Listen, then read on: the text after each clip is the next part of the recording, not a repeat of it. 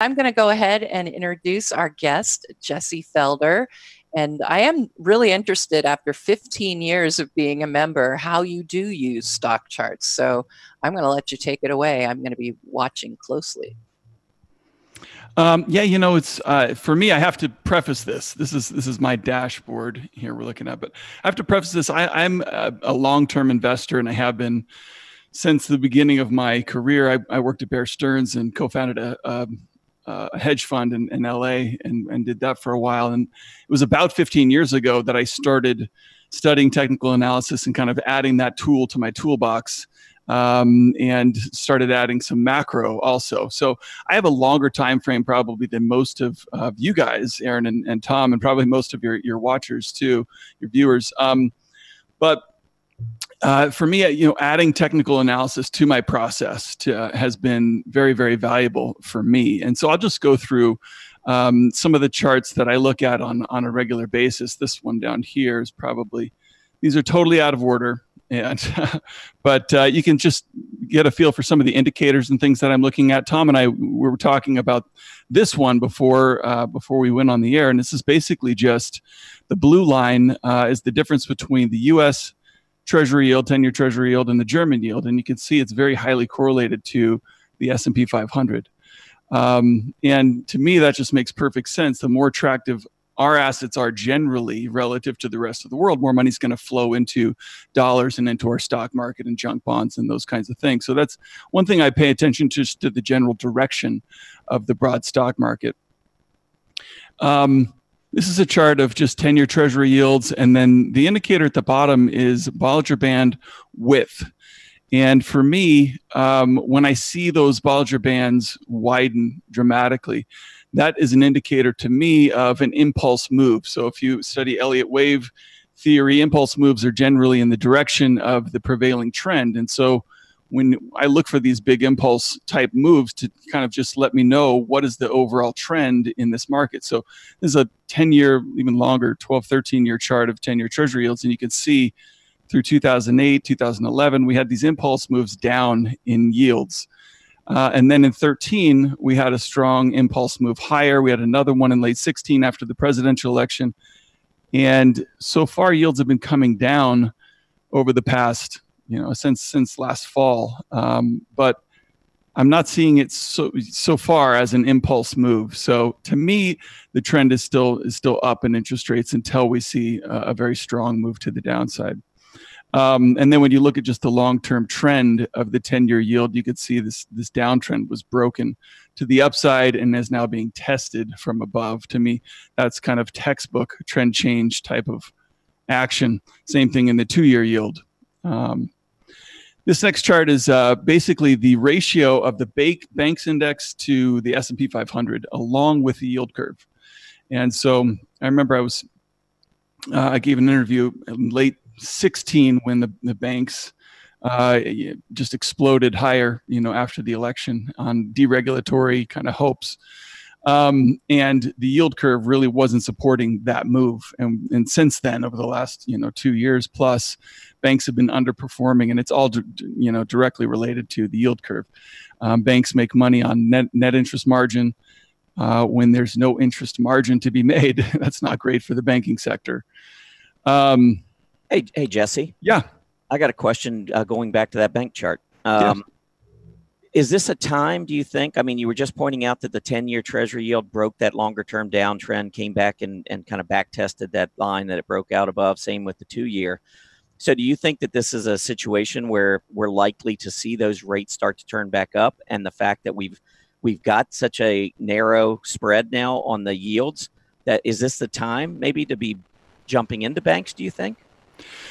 For me, yes, I do think banks are undervalued relative to the rest of the market.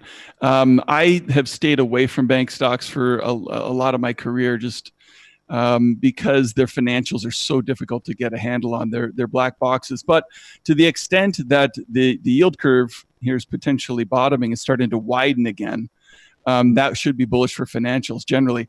I personally like Annaly Capital Management. They're a mortgage REIT, and they've kind of suffered along with the bank stocks. And I think, I'm more comfortable with their financials.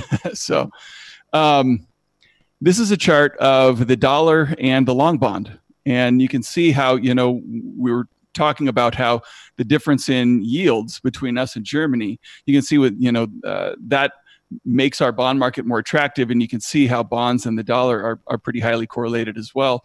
It's just, money flows here because of that yield disparity. And it's bullish for the dollar. It's kind of a chicken or the egg thing. Is the dollar up because people are buying bonds, or bonds up because people want to move into dollars? Doesn't really matter either way, but it's important to pay attention to those dynamics. This is just a simple breadth thrust indicator I think I got from Ned Davis.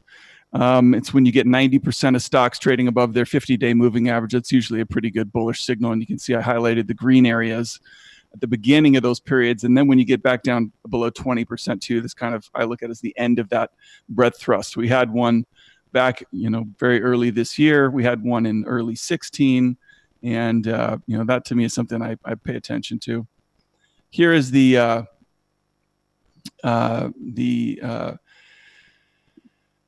difference between the premium and discount on the Central Fund of Canada, which is now the Sprott Physical Gold and Silver Trust. To me, this is a sentiment indicator towards precious metals. When the closed-end fund trades at a premium, people are really bullish on the precious metals, and when it trades at a discount, people are bearish. So that's something to pay attention to as a sentiment signal.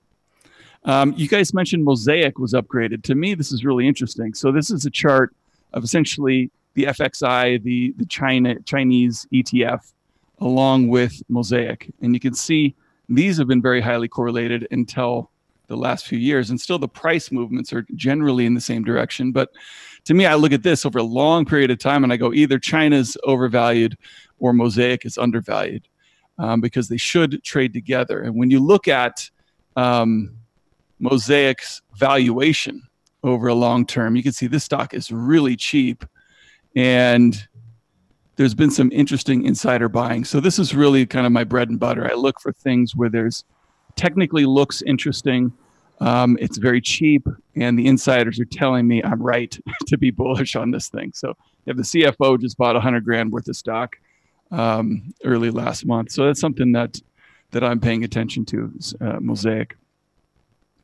This is just the copper to gold ratio. Usually is a good indicator of which direction interest rates are moving. To me, it's been interesting here that we have a new low in the 30-year yield, and the copper to gold ratio has not made a new low. To me, that's potentially a bullish divergence for interest rates. But when you see on this next chart, they generally move pretty closely together. And so that's something I pay attention to from a fundamental standpoint of what way our yields headed. This is just the Dow Transports and Industrials. Here's one of my favorite charts of gold. And to me, it looks like this downtrend that started in 2011-12 broke out in 17. This sharp rally in 16 was even kind of held back by this downtrend line, broke out above it. And now we're just waiting for this 1350 level, which to me, I mean, you could kind of look at this as somewhat of a very strange looking head and shoulders bottom. But this breakout over 1350 is what everybody's watching. And I think it probably breaks above that this year for some of my fundamental things that I look at. But monitoring that is going to be important for things I do. This is just the difference between US and German yields, another way to look at it. Back to gold, to this Bollinger Band width analysis. We can see that they haven't been as narrow, the Bollinger Bands, as they are today, essentially since mid-1999, early 1999. They got mid last year, they got really narrow again, and late last year. And now we're back to this super narrow width. To me, this tells me that we could be on the cusp of a big move. It doesn't say up or down, obviously, but you know, to me, it tells me that things can't stay this calm for this long, typically. This is the gold to S&P 500 ratio. This next chart might help to make more sense of it, but essentially it's been in a downtrend for quite some time. But late last year in the fourth quarter sell-off, gold in relation to the S&P 500 looks like it broke out and is now showing some strength again. I monitor this ratio because there's times to own gold and times to own stocks, and usually they don't overlap. Usually, you look from 1970 to 1980, you wanted to own gold. It wasn't a great time to own stocks. Then from 80 to 2000, it was a 20-year period. You wanted to own stocks, not gold. From 2000 to 2012, you definitely wanted to own gold and not stocks. And since 2012, you really wanted to be a buyer of stocks and not gold. And just the direction of this ratio can help you understand when it's a good time to own one or the other. And so for me, if this ratio breaks above this 10-month moving average, that's potentially another bullish kind of trend following signal for gold in relation to or versus the stock market. This is the ratio of the gold mining stocks to gold, and we can see they haven't been this cheap relative to the precious metal since 2000. So to me, that's very interesting from a value investor standpoint. That gold is pretty hated, or has been for the last few years, but the gold mining stocks are probably even more so. But this ratio is also breaking its downtrend, potentially signaling that gold stocks are going to outperform the metal going forward. This is a gold indicator that I got from Tom McClellan. Tom's a friend of mine, and this is one of my favorite indicators that he has. And it basically just highlights a very interesting oversold indicator when you get RSI below 30 and the 5-day rate of change below close to 3% down. That's a signal that gold's potentially ready to reverse. It doesn't always work, like we saw late last year. It didn't work so well. But when you get these things lining up, a lot of these gold rallies have come after it's become oversold like that. Another gold indicator is, to me, something I've been watching, is tips broke out this year and exploded higher. Tips and gold usually are pretty highly correlated. So to me, that was potentially a good omen for gold bulls, that with tips breaking out, gold should potentially follow. So it has yet to do so, but still paying attention to that one. This is a buy signal from a guy named Cam Hui, humble student on Twitter. He basically has this trifecta, which is something I pay attention to. Usually marks good bottoms. It's a VIX, trend, and breadth indicator. When you get all three over these levels, it seems to be a good buy signal. This is my sentiment. One of my main sentiment charts essentially combines the RIDEX ratio and the National Association of Investment Managers investment positioning.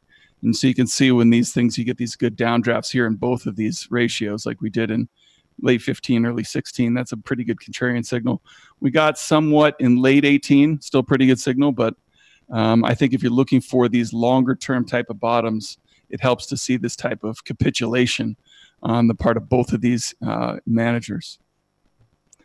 Emerging markets, very interesting chart, goes back to 2007, this very important area. It's hard to believe that these things have been trading around the same area for 12 years.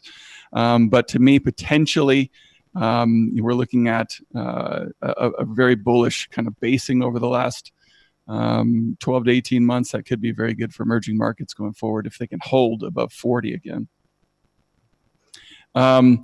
Another chart of the RIDEX ratio, very interesting to me to see that in 2017-18, we saw the ratio finally go back and eclipse the highs that it made in 2000, which, people say there isn't bullishness in this market.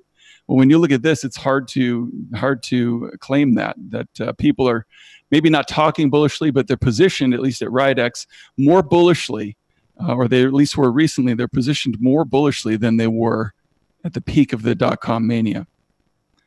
This is kind of an interesting chart, more of a macro feel for this one. It's basically the ratio of Dollar Tree to Macy's. And it's more of kind of an economic indicator, I think, that when we see this ratio explode higher, that usually precedes recession. We saw Dollar Tree surge relative to Macy's in 2000. That was a good recession indicator. Again, in 2008, you saw Dollar Tree surge relative to Macy's again. And since 16, really, late 15 or 2016, and some people consider that an industrial recession. We had ISM contracting and some things. And then 2017, and again over the last 6 months, 9 months or so, we've seen this ratio just exploding higher, which to me suggests economic weakness potentially going forward. This is just the ratio of small caps to large cap stocks. When this ratio diverges from price, to me, that's a good breadth warning. More RIDEX charts, I'll just skip over those. This is another interesting breadth chart that I pay attention to. It's essentially the ratio of the equal weight S&P to the market cap weighted S&P. And I find this interesting because generally the smaller cap stocks should be at least as strong as the big cap stocks. When they're not, when they're falling off, that's an important breadth warning to me. And you just overlay a trend indicator on this, and you can see periods of when breadth is weak is generally not great for the broad stock market. This is a chart I shared on my blog in 2009, back in March of 2009. It's very interesting that, on a non-logarithmic scale, stocks came back to test this uptrend line that dates back to 82, tested an 87 crash, and then right there. But that also coincided with the 61.8% Fibonacci retracement of this entire bull market gain. So from whatever it was, 100 to 1500, we came back to 666, and that was almost exactly the perfect Fibonacci retracement in almost exactly a 50% extension in time of that period. So there's kind of another chart I'm looking at lately that's related to that. This is just price to earnings ratio, silver to gold ratio. Silver hasn't been this cheap relative to gold since 1993. It's another kind of interesting sentiment signal, I think, towards the precious metals. To me, this is another chart that's very important to me that I look at, is when I see new price highs made in the S&P, I want to see price highs made in bond market risk appetites. I want to see it also in sector risk appetites. You were talking about this, Tom. And also I want to see new lows in the VIX. Because when you see these three things diverge from price, it's a pretty good warning about what's going on in the market. So you see bond market risk appetites. Essentially, this LQD to IEF is a very good proxy for spreads. So when this is going down, spreads are widening, and that's a sign of risk aversion in the corporate bond market. And you can see, through these periods where we've had times where S&P's made new highs, and these things have showed increasing risk aversion instead of risk acceptance, it's been a pretty good warning signal longer term for the stock market. And we've seen that again last fall, and even at the new highs the S&P made, bond market risk appetites, sector risk appetites, and the VIX were not able to confirm those recent highs in the S&P. And also, this is just that same breadth chart. We've seen that breadth, according to the equal weight S&P, has been really lagging over the past 2 years, really, maybe 18 months in the stock market, which to me is an underlying warning signal. This is just the trend in the advanced decline line. This is another interesting chart that about a year ago, Stan Druckenmiller gave an interview where he was talking about why he went heavily short the stock market in late 2000. And he said he took a break from the market. Obviously, he's talked about this. He made a very famous mistake in the peak of the dot-com mania, where he covered all of his shorts and went long, and right the day the market topped, and lost a bunch of money, and then covered or sold all of his sold out and basically took a vacation. And he came back a couple months later and he said, I have to go short this market. And what he was looking at was interest rates, oil, and the dollar had all been rising into that mid-2000 period. And he said that was a very, strong recipe for falling earnings. And so it was something I wrote about last summer, was when he gave that interview. He said, we look at what yields, oil, and the dollar have done over the last few years. They've all gone up again. And what are we looking at right now? It's another earnings recession. I think second quarter earnings are expected to decline. First quarter earnings, I think, were slightly up. But when you look at other leading indicators for earnings, semiconductor sales, all these kinds of things are all pointing to another earnings recession similar to what we had in after 2000. This is just an oversold indicator that Investec uses. It's a very long-term thing when you get oversold on this 18-month RSI, it's a very good buy signal typically. Here's a shorter term oversold indicator. It's basically the percent of stocks trading below their 50-day or above the 50-day moving average or above the 200-day moving average. When you get both of these down to about 10 and 20%, it's a pretty reliable buy signal. This is another chart that I've been looking at. This is the ratio of S&P 500 to the world. And we can see the US stock market has done incredibly well versus the rest of the world during this bull market. A lot of these foreign stock markets have been in bear markets since then. They have not overcome their 2007 highs. The S&P 500 has. This almost looks like a parabolic type of move to me in the S&P 500 versus the world. And if it's starting to break down, it could signal that it's time to spend some more time in overseas equity markets.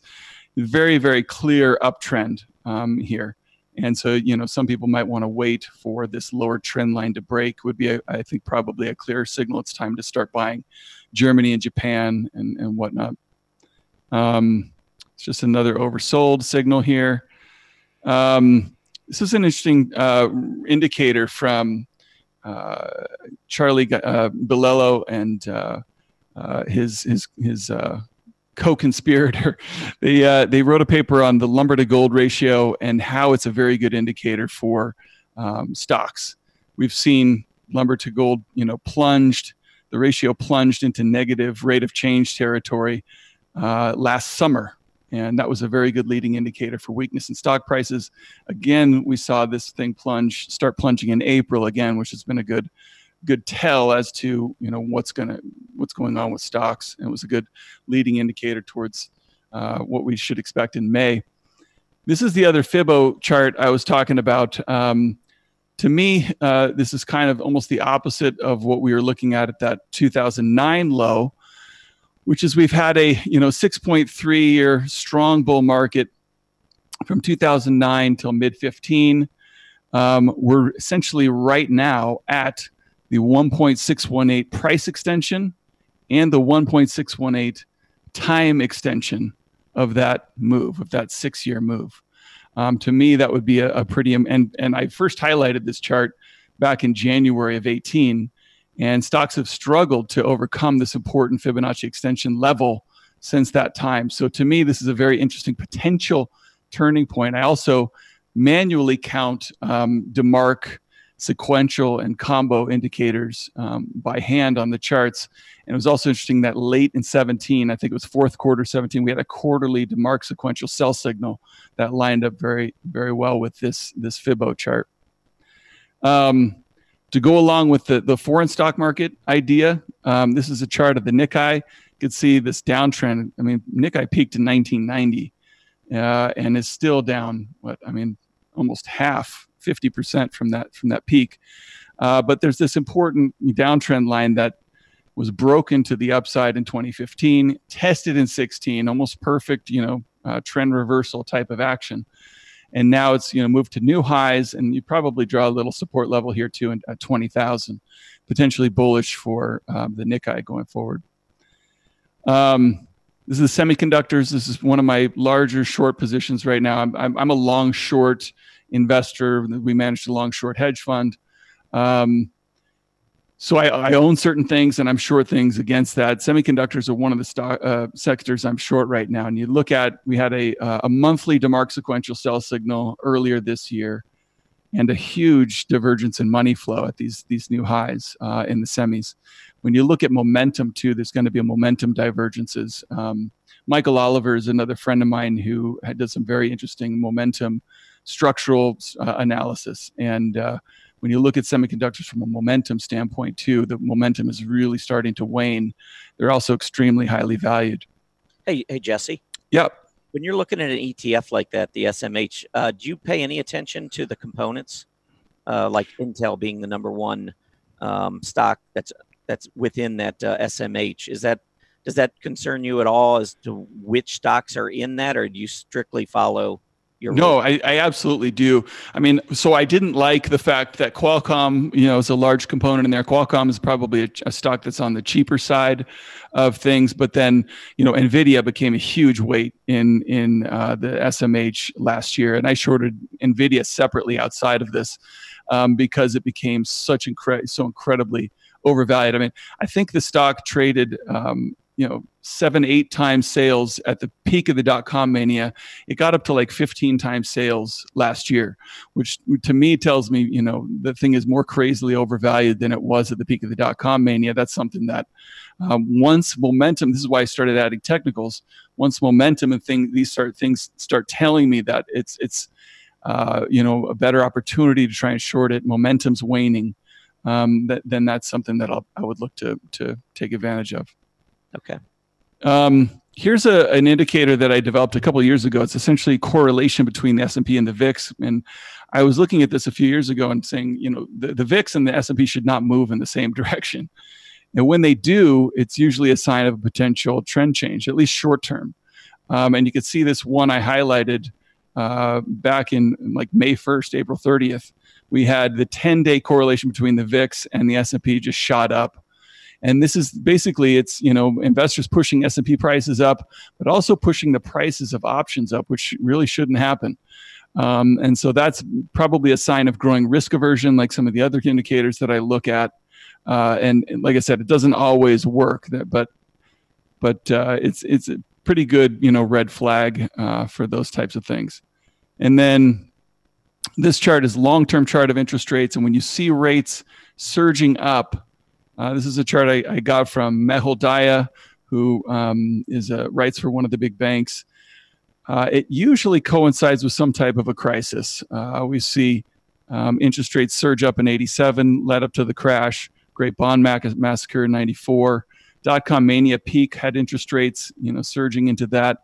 And since 2016, we've had a pretty good surge in interest rates that potentially, causes problem. The rise in the risk-free rate of return is usually what causes problems. When investors go, wait a second, I can get 2.5 without taking any risk. Why should I, buy a junk bond that's giving me 4.5?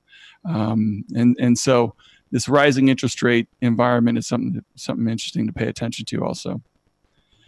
And then finally, this is just a Zweig breadth thrust indicator, similar to the other one, the Ned Davis one that I indicated. So that's pretty much my main chart book that I go through on a daily, if not at least a weekly basis, to look for interesting developments, trends in the markets. Hey, we did have a question that came in earlier about the breadth thrusts and what it's telling you. And I saw you just finished on that one. I mean, are you gleaning anything from these, the charts on breadth? Well, I mean, the thing with the breadth thrust is it's a very good signal when you get a breadth thrust that price is going to continue in that direction for a period of time, for several months. But that breadth thrust, those breadth thrusts that we had, let me go back to this last one here. This was back in early January. So, you just never know how long, because we went from, so Zweig breadth thrust is from below 0.4 to above 6.15 on within 10 trading days. So it's just this little short move right here. It's a very bullish signal, and it obviously carried through April. But I don't think there's much to glean from it beyond that, because you just don't know how long they're going to last. If I go back to the other one, the way I use as like a disk confirmation is if stocks were to get down back to this 20%, only 20% of S&P 500 stocks trading above their 50-day moving average, that would kind of be a signal that this thrust is over. Okay. Yeah, very, very good. I guess from what you're saying and from what I'm kind of hearing from you, I would say that you are overall pretty bearish at this point. U.S. equities. I am, and I think that's a few reasons. One, when you look at things like the price to sales ratio, the Buffett yardstick, and I can pull these up on my site really quick. There's a few things that we can look at. The valuation of stocks is extremely high, and this is not a good timing indicator, but it tells you what the potential risk is. So this is the value of the stock market to the economy. And you can see that this is the late 60s, not a great time to buy stocks. Early 80s was a great time to buy stocks. Actually, if you flip this upside down, this indicator tells you what stocks are going to do over the next 10 years. So you can see the red line is the Buffett yardstick. This blue line is the actual 10-year, annualized 10-year return from that point forward. So you can see back here like I said, in the early 80s was a great time to buy stocks. You got 15% a year over the next 10 by just buying the stock market then. Dot-com mania, stocks get extremely expensive, and you actually lose 2% a year or so buying stocks at that point. Right now, we're back to that same valuation where stocks have a negative expected return, including dividends, for the next 10 years. So that's one thing that, you know, from a valuation standpoint, I look at. Then from a sentiment standpoint, you look at, for me, margin debt. John Kenneth Galbraith wrote, there's probably no better index as to the volume of speculation than margin debt, and this is just nominal margin debt. We can put it relative to the size of the economy, and you can see in the dot-com mania, margin debt soared relative to the size of the economy again prior to the financial crisis, and then very recently, margin debt went to all-time new highs relative to the size of the economy. To me, this says people are speculating to a great degree. There's over $600 billion leveraged to the U.S. stock market right now. It's a potentially bearish sentiment signal. Margin debt and the stock market are very highly correlated. And to me, an interesting chart here is in terms of potential risk in the market. I like to look at margin debt as a potential risk indicator because all of this money needs to be paid back at some time. So I look at it as potential supply coming into the market. So it's potential $600 billion of supply coming into the market. There's a decent correlation between the 3-year return in the stock market and margin debt to GDP. So you look at what happened the last time margin debt to GDP both went to these levels. We had 40% drawdowns, 50% drawdowns. So to me, this level of margin debt suggests the potential risk is another 40% or more drawdown. And what's the potential reward to long-term investors? According to the Buffett yardstick, market cap to GDP, it's roughly 0. So the reward to risk equation for long-term investors is very unattractive at present.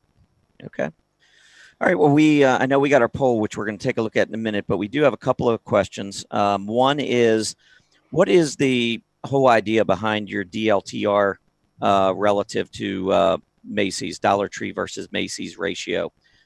Is it just, you know, obviously a much cheaper store versus a more expensive store?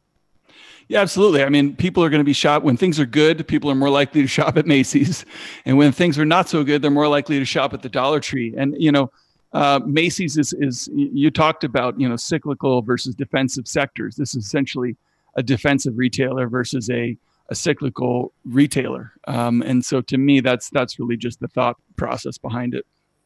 Okay. I mean, maybe it would be more meaningful to have more companies rather than, because Macy's could just be doing something very poorly. Absolutely. And yeah, you could run like discount retailers versus department stores. And, right. And also that ratio, you're right. That ratio has soared recently because department stores generally have not been doing very, very well. So, you know, that's part of it too. Yeah. Also, where did you find your insider trading data? Where do you get that? There's 2 sites that I really like. This one that I highlighted is openinsider.com. I go to that site every day. And then my friend Asif runs a site called Inside Arbitrage, insidearbitrage.com. They both have, it's totally free to go through insider buying and selling on those sites. That's something that I've studied for a long, long time. Insider buying and selling. When you find insiders that are really good at buying their own stock, and the technicals are lining up and it's cheap, I mean, those are always been the greatest opportunities for me. Okay. All right. Well, we have the poll up here. And this was, you know, you talked about gold earlier, and I think it's fair to say that you're bullish gold right now. And so the question was for the viewers, given the fact that the dollar's been weak and the price of gold's been going higher, do you believe that gold will break out above 1350 over the next 2 to 3 months? And, you know, you and I and Erin, we were speculating before the show, because gold has been bullish, that we were speculating the answer would probably be yes. And that's exactly what we're seeing. You have any other comments? Well, yeah, I think it's, you know, we talked about before we went on the air, I think the dollar is really highly correlated to the federal deficit. That's one of the fundamental reasons I'm bullish. Widening deficit should be bearish for the dollar. Gold usually trades pretty inverse to the dollar, so that should net be bullish for gold. And then the other side of it too is if it looks like the Fed's going to cut in July, that could potentially be cut rates in the midst of kind of these inflationary pressures coming from the trade war. If you have all that, that could be the catalyst, the kind of the cocktail that would catalyze a breakout of the gold price. Okay. All right. Well, it has been a pleasure having you on here. I know we'd love to have you back sometime if you wouldn't mind stopping by. I think all of our viewers really were intrigued by all the charts that you showed. We do like to give both sides. I mean, I talk a lot about how bullish I am the market, but I think it is very important to take a look at both sides and, you know, kind of pick your battle lines. Let me ask you this to wrap up. Is there one thing that would change your bearish stance, or would it be the culmination of all of your charts needing to change? Yeah, it's really a time frame issue. I mean, in the short run, I think if we were able to break above this 2013-14 area, we've had a kind of a decent oversold signal. That could be a short term, you know, bullishness. But longer term, for me to have to get really, you know, to take off all my hedges and be comfortable with that, I would have to see, you know, something that would show me stocks are not as highly overvalued or or there's not that much potential supply represented by margin debt on the sidelines. So probably those charts are the ones that would have to be, for me, longer term to become structurally bullish. Okay, excellent. Well, I do want to thank you again for joining us here on Market Watchers Live. And Jesse, we would love to get you back sometime if you'd like to join us again. I'd be happy to. I'm a huge fan of your work, Tom and Erin. I read you guys' stuff all the time, and I really appreciate what you do. So yeah, it would be an honor.